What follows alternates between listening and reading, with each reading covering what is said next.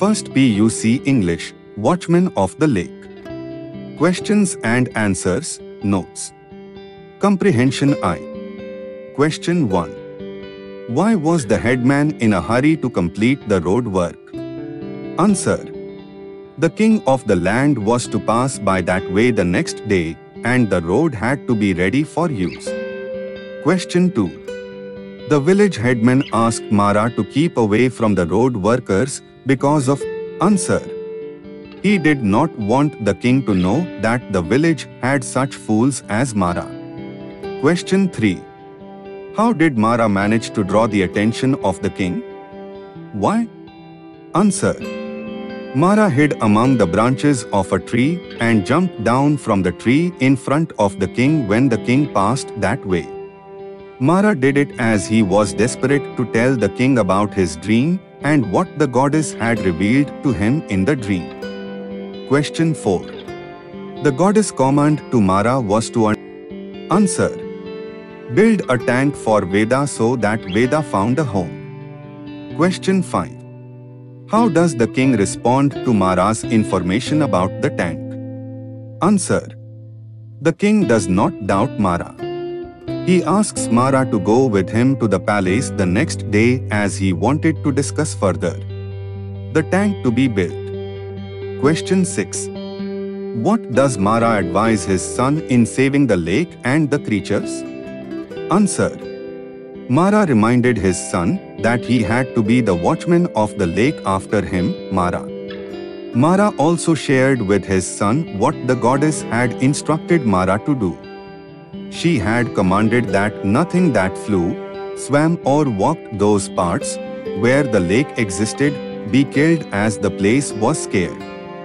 So Mora told his son that no killers should be allowed there, whether they came with arrows for the gulls which skimmed over the water or with the rod for the fish.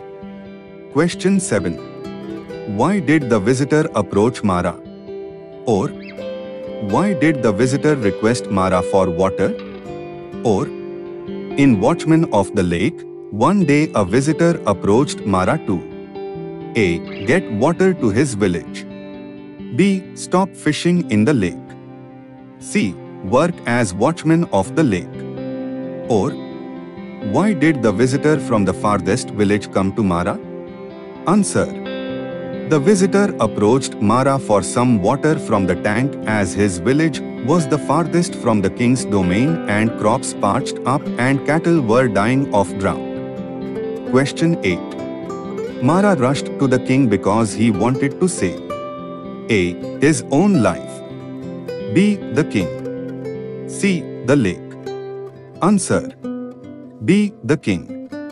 Question 9. Mora was trembling at the king's palace because A. He was afraid of the king. B. He was drenched in the rain. C. He was worried about the lake. Answer. C. He was worried about the lake. Question 10.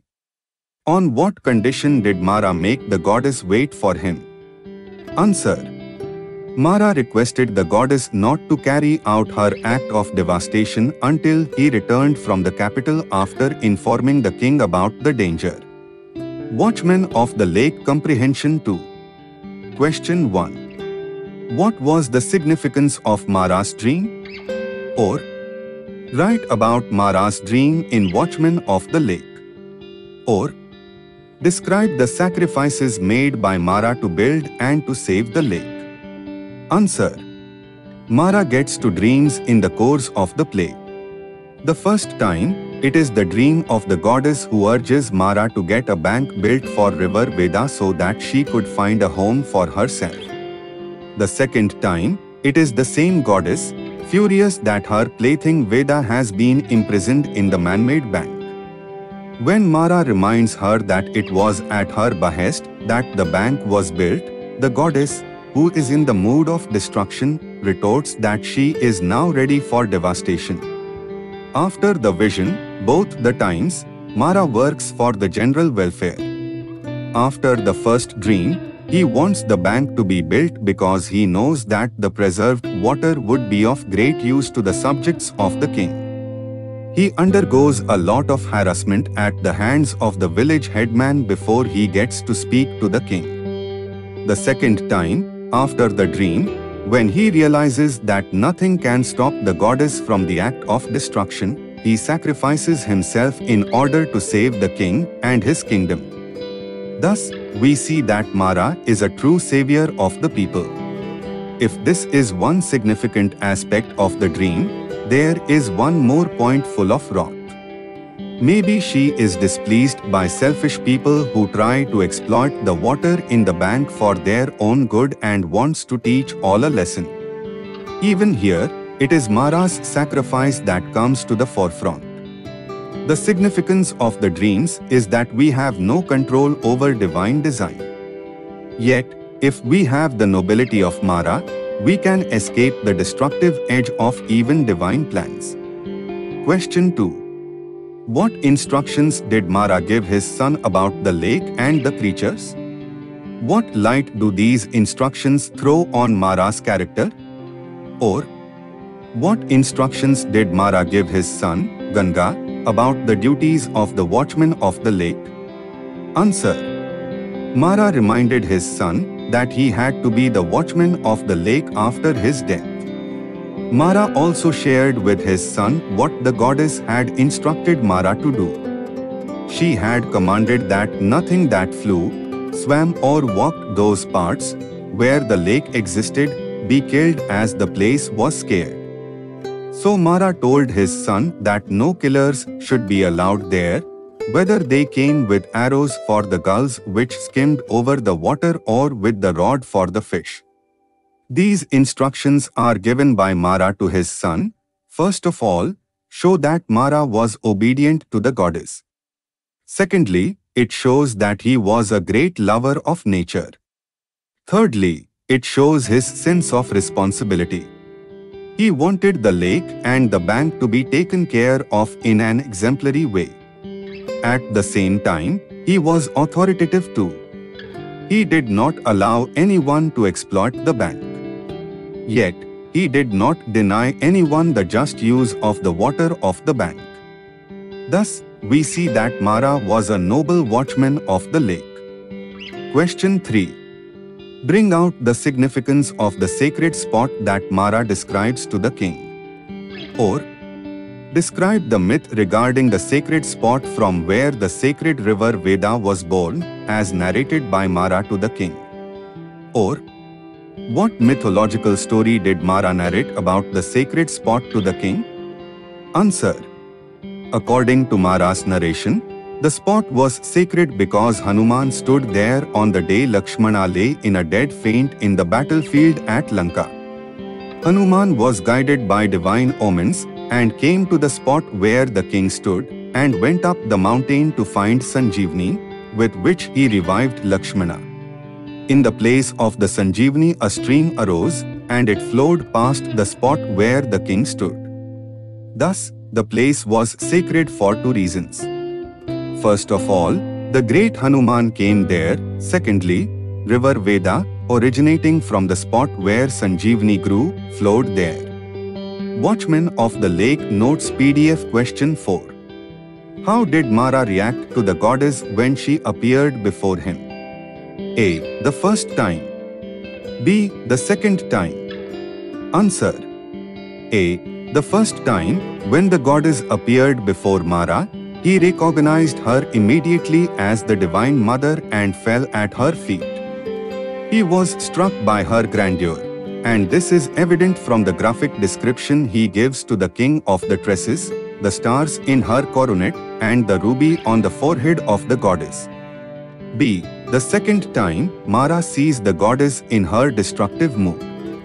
Her tresses are wild, her eyes gleam with a strange light, her forehead is splashed with vermilion and she carries a sword.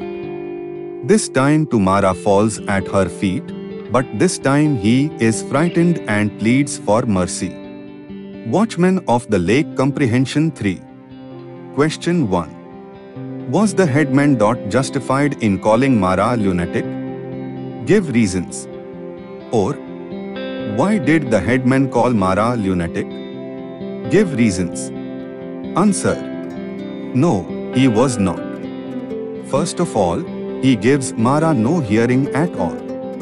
Right from the beginning, he has been very insulting towards not only Mara but also the other laborers. Even if he doesn't believe Mara's stories, it is not necessary to be so harsh towards Mara. He even goes to the extent of imprisoning Mara. Moreover, we see that the king has no doubts about the story of Mara. Thus, it is clear that the headman is not justified in calling Mara a lunatic. Question 2. Nature is both protective and destructive. How does the play bring out this idea? Or, the goddess says Veda is my plaything, indicating that nature can be constructive as well as destructive. How is this true in the play Watchman of the Lake? Or, how does the play Watchman of the Lake bring out both the protective and destructive faces of nature? Answer. The play makes it very clear that nature is both protective and destructive, and that we are at the mercy of nature. We see the same river Veda as the life giver, life maintainer and life destroyer. The play shows it as the whim and fancy of the goddess, for whom river Veda is a plaything. But what the author tries to show is that nature can impact us in different ways at different times, and we are not in a position to understand why it acts as it does. But what is important is that we should protect nature and not exploit it. Question 3. How differently did Mara treat the fisherman and the visitor? Or, why did Mara treat the fisherman and the visitor differently? Answer. Mara is a devoted watchman of the lake, and he follows all the commands ordained by the goddess. That is why he does not harm the tiger that comes to the lake to quench its thirst. For the same reason, he threatens the fisherman with dire consequences if he tries to fish at the lake again. Mara's duty is to ensure that no living creature got harmed at the lake. At the same time, he does not misuse his power. He is very courteous with the visitor and offers him all the assistance according to the rules put down by the king. Mara knows that the water of the lake is for consumption and does not deny anyone the rightful use of it. Question 4. Why do you think Mara asked the king make his son's son, and soon the watchman of the lake? Answer. Mara's attachment to the lake is such that he cannot trust anyone else with the welfare of it. He has seen selfish people like the fishermen misusing their power. Moreover, he has guided his son at every point as to how to look after the lake and knows that his son can look after the lake very well. So, when Mara knows that his end is near, he requests the king to grant him his last wish, and that is to appoint his son and his grandsons after his son as the watchmen of the lake. Thus, Mara's selfless attitude is evident even when he makes a request that might seem to others as a selfish one. Question 5. In what way do you think Mara's sacrifice saved the lake? What sacrifices need to be made to save the lakes today? Answer. Since the goddess couldn't make Veda overflow her banks till the return of Mara, with Mara's death, Mara ensured that the river would never overflow its banks. His selflessness in making the king kill him saved the life of the king and all his subjects. In the present time, we have no watchman to guard our rivers and other sources of water. We have been exploiting the water resources selfishly. We throw rubbish, including factory effluents, into the water. We waste water. We don't try to preserve water through watershed management, rainwater harvesting, etc.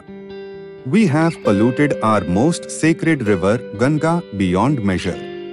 It is high time we realized that water is the elixir of life, and unless we treat water respectfully, there is no future for us. The year 2013 to 2014 has been declared by the UN as the Year of Water Cooperatives. Let us, at least now, start celebrating the importance of the life-giving water.